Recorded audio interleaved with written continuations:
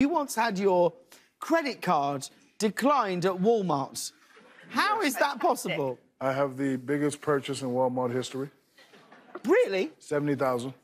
What did you What? buy? 70,000. So I In get Walmart? yeah, in Walmart. So I get traded from Miami to Phoenix, and I'm the type of guy I have no patience. So when I get to Phoenix, they have an apartment for me.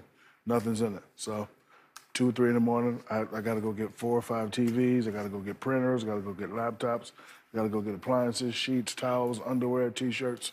So at the end, it was 70,000. So I put my credit card in and it got declined. So I pulled it out. And I put it back in, said decline again. So now I'm saying, I know I'm not broke. So then I just said, all right, I'll be back. So then the American Express security called me.